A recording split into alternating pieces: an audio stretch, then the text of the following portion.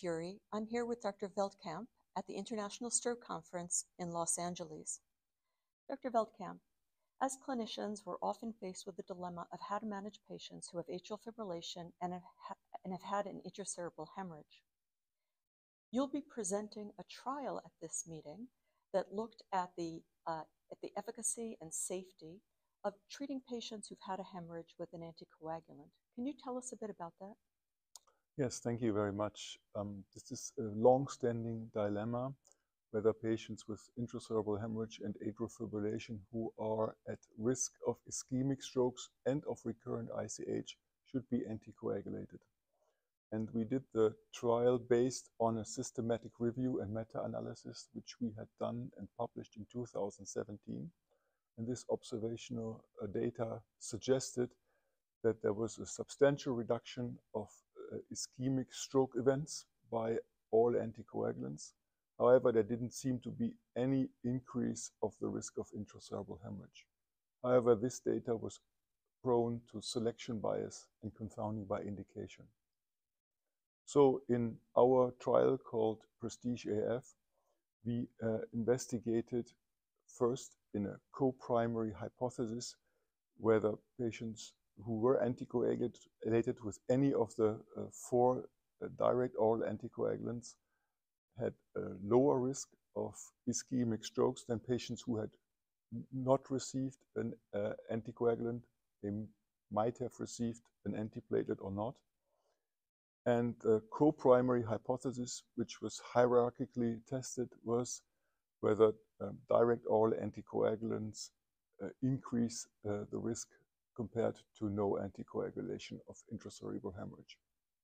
Did you enroll patients with both deep and lobar hemorrhages in the trial? Yes, indeed. We enrolled both types of hemorrhages. And there is a large study observational data based on three prospective registries which had indicated that although there is a known higher risk of another bleeding in patients with lobar compared to deep hemorrhage, there was still a significant effect in those patients. And this is why we decided to enroll both types of hemorrhages, both types of patients. And what was the timing of initiation of the anticoagulant? We decided that there should be at least 2 weeks, 14 days after the ICH until patients were enrolled into the study. And we enrolled patients up to 12 months after the ICH. What did you find? Yes, so our first main finding was that there was a very high rate of ischemic strokes in patients who were not anticoagulated. The intervention with any of the direct oral anticoagulants even resulted in a stronger effect of protection against ischemic strokes than we had anticipated. We had 20 patients in the direct oral anticoagulated group versus only one patient who experienced an ischemic stroke. The second main finding, and this is the co-primary endpoint regarding intracerebral hemorrhage, did not meet our anticipations. Patients who had received a direct oral anticoagulant had a higher rate of intracerebral hemorrhage, substantially higher. We had 10 patients in the direct oral anticoagulant group and only one patient with the first recurrent hemorrhage in the non-anticoagulated group. So we're in a classic situation between a rock and a hard place with regard to risk of ischemic stroke and hemorrhage. What would be your conclusion, your message to clinicians who are facing these challenges? Yes. So the study was powered for the co-primary endpoints. However, of course, we have to take into account secondary endpoints, and most of the efficacy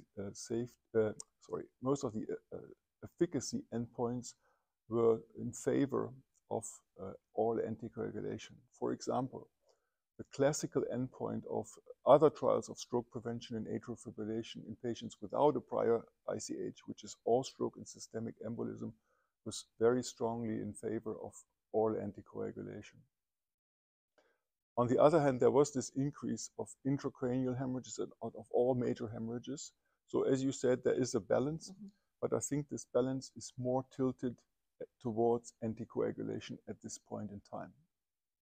Is there any recommendation on the optimal DOAC to use? We analyzed this, so the little bit more than 50% of our patients received apixaban, 20% dabigatran, 20% edoxaban, and interestingly, only 5% rivaroxaban, but there were no differences between the groups. Excellent. So where do you go from here? So I think the study is a step, I think a significant step forward in this story, but the story is not completely told. And there are, first of all, two other large trials that are ongoing. This is the Enrich AF and also the Aspire trial. One being run globally, and the other one mainly being run in the United States. Our study was run in Europe, and so we have certain ethnicities. So more than 95% of our patients were white, for example. This is a different healthcare system, so I think we definitely need more evidence from other parts of the world, and also more evidence towards the secondary endpoints. Great. Well, thank you very much, Dr. Veltkamp. So this is an important trial that's helping us determine the best therapy for patients with atrial fibrillation after intracerebral hemorrhage. And as we just heard, there's more to come in the future. Thank you.